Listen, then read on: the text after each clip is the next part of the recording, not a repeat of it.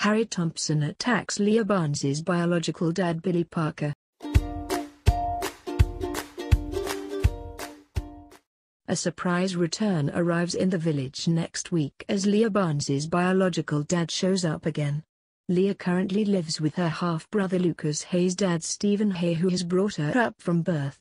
She has had a string of stepdads in her short time, including notorious Brendan Brady, John Paul McQueen, Doug Carter and even Ryan Knight, who murdered her mother Amy Barnes.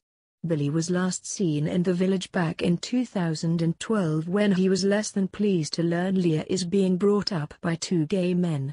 Given previous actor Michael Parr is busy playing Ross Barton in Emmerdale, a third new actor Daniel Gillings will now be taking over the role.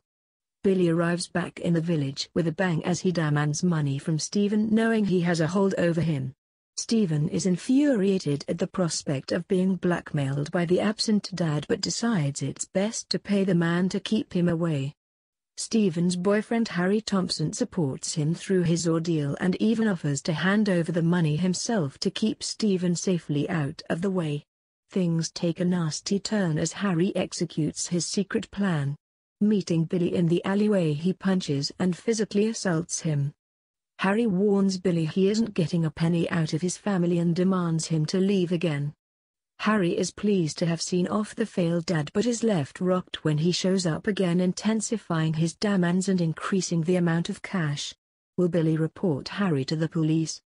Will Harry go to prison again for assault? Will Leah find out her dad has tried to get in contact with her again? Will Billy demand to take over as Leah's dad? Will Stephen lose his daughter to Billy?